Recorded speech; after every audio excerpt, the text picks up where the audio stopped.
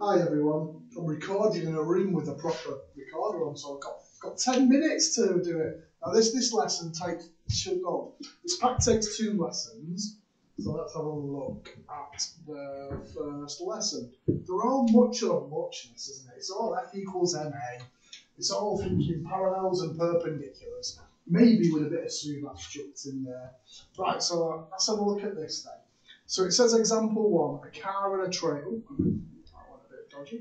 A car and a trailer. So we've done car and trailer ones, didn't we? We did them last year. So we should hopefully be able to zip on with this one, but it's on an incline. So it says a car and a trailer are accelerating down a plane inclined at 30 degrees. Right then, so let's draw a picture. So there's my plane, there's my 30 degrees. It's a car and a trailer. So if we assume they're driving forwards, down the slope, the car's at the front and then the trailer is at the back. It says the car has a mass of 1,500 kilos, so there's 1,500 G acting down, and has a resistance of 1,000 newtons. I'll put it in a different colour so it stands out. I like to put my arrows down the bottom because that's what I used to do when I did physics. So 1,000 newtons at the bottom. So then it says the trailer has a mass of 800 kilos, so 800 kilos going down, so 800 G, and a resistance to motion of 600 newtons. 600 newtons. So it says find the find the tension in the tow bar. So remember I've got these T's, tensions going in opposite directions. And find the acceleration. Right, now then, let's have a think about this then. If we think about our 2 force diagrams, so I've got a 1,500 G for a car, and 30 degrees there. So I've got, going down, I've got 1,500 G cos 30, and then 1,500 G sine 30, and then I've got, what else have I got? So I've got a trailer then, haven't I? So 800 G acting down, and then similar idea, and 800 G cos 30, because it's next to the angle, and then 800 G sine 30. I hope you can hear me alright, because I'm quite far away from the I can't get my words out from the microphone. Right, now then, so let's have a look. Let's have a look parallel to the system then. Now your tensions actually cancel out. So let's have a look parallel. When we did it last year, we lumped it together. Now we can do that. We could lump it together as a single particle, and that would just work out the acceleration for us, because our t values will cancel with this anyway. So I'm going to do F equals ma. So I'm looking what's running down the slope minus what's stopping us go down the slope is equal to mass times acceleration. So what's going down the slope is the 1,500 G sine 30 and the 800 G sine 30. Now, if I'd done it as a single particle, I would have just had a 2,300 G sine 30. Now, I've got the tension moving down,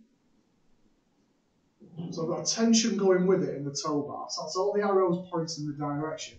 And then I've got the resistance. So I've got the tension opposing it, so you can kind of see that those tensions, if I'd put it together as a single particle, would have just disappeared. So if I'd done this bit as a single particle, it would have just been a 2,300 G sine 30. Now I'm going to think about my resistance to motion. So I've got 1,000 newtons from the car and 600 newtons from the trailer. Once again, if I'd have just been doing it as a single particle like we did last year, I would have had a minus 1,600. So that's equal to the mass, which was a combined mass of 2,300. Oops. The 1,500 plus the 800. So once again, if that was like, did it as a single particle, it would be the same. times by an acceleration a. So the t's disappear. So all I've got here now is 2,300a. So if I work out g as, where's g? 9.8.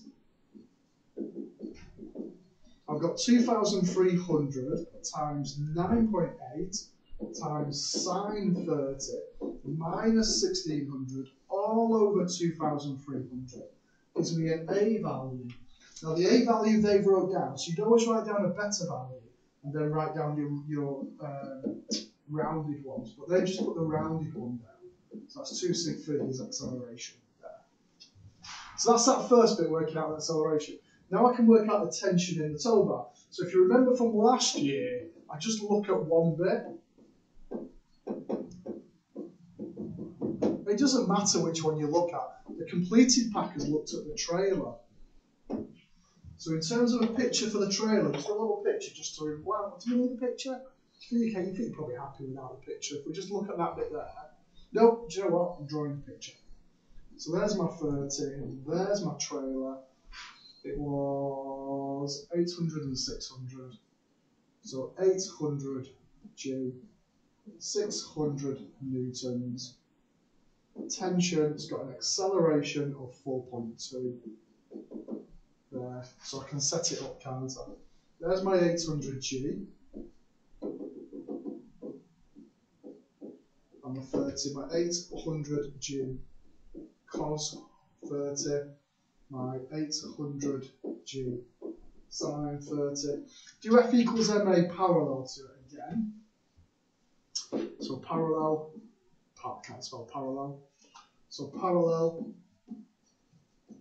so going down minus resisting is mass times acceleration.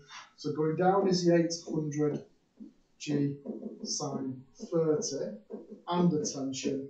Resisting is 600. That's equal to a mass of 800 times by 4.2. So do some switching around, and I've got, I'll have to keep t over here one time. So I've got the 800 times 4.2, add on the 600, take away the 800 G sine 30. So once again, make sure you put a better answer down and a rounding answer. So they've got 43.47 this time, so you've got a better answer. You're rounded to 2 sig fig will be 43 newtons. 2 sig fig. And then that's that one over. Is it a one for you, or it's another example? So I'll stop it.